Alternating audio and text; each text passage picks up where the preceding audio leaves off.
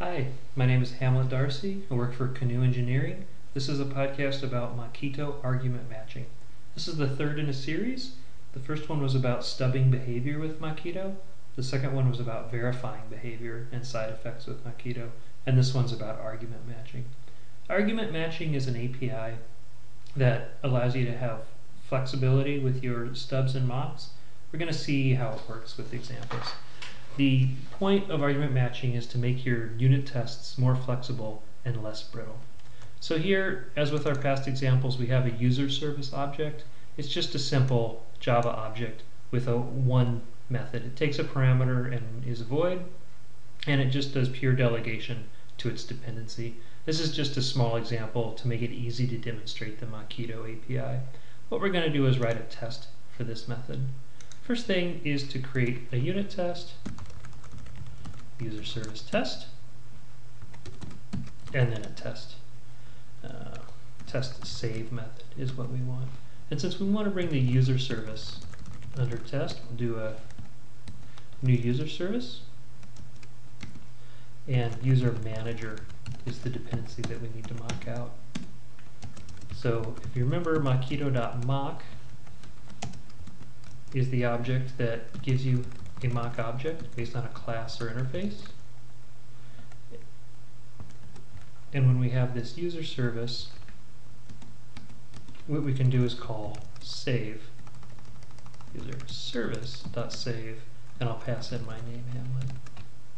Okay, so at this point, user service is going to delegate onto this user manager mock. And we can assert that this side effect happens correctly with the verify method. Mockito.verify, user manager.save, Hamlet. And this test will run and pass. This verify statement ensures that the save method was called with the parameter correctly. The problem is that this is very brittle. In this example, we're fine to verify a string, but a lot of times you don't really care what the parameter type is. For instance, maybe Mockito.anyString is the argument matcher that you want to pass. This means that this unit test will pass anytime that save with any sort of parameter whatsoever is passed. Java is statically typed, so this is just saying I don't care what the parameter is. In case your object's not a string, there's a whole bunch of API, any boolean, any byte. There's also a generic version which inserts the generic correctly. That's quite easy to use. The other option here is to based on class. Is A with a class parameter, string.class. Okay, and there's a whole bunch of matchers. You may have seen in the autocomplete, there's is null, is not null. Those are very useful. For strings in specifically, we have a Mockito starts with method. We also have an ends with method for matching.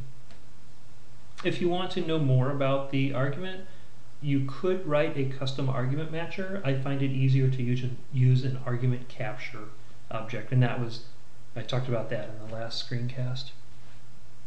Okay. The other one that you really need to know about is the equal. This just dispatches onto the equals implementation on your object. If you have more than one parameter in the parameter list, every single parameter needs to be a matcher or a primitive type. You can't mix and match. So if this API actually took an integer and a string, then this would fail. Mockito would fail on this because you're trying to send in an integer, which is a primitive, or any non-matcher type, and a matcher, which is a wrapper around that type. So in this case, if this were your API, you'd want to do Mockito EQ to make it equal. And that's really all there is to say about argument matchers. There's a lot of them. They're standard. The Hamcrest ones ship with JUnit. It's a pretty standard Java technology at this point.